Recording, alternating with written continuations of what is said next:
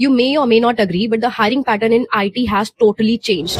Companies now want developers who can work with AI, not just basic coders. They are hiring freshers at 15 to 30 LPA if they have built using AI, not just used it. So everyone is talking about how AI is coming into the picture, but let me tell you what's actually is happening in the industry, what kind of shift is happening in the industry right now. And I'm talking everything from my personal experience. Currently, I'm working on a legacy project और clients को उसमें कुछ AI features चाहिए. और जो हमारा project है काफी पुरानी technology पे based है, like Visual Basics. हमारा पहला तो task है कि that we have to migrate that to Python.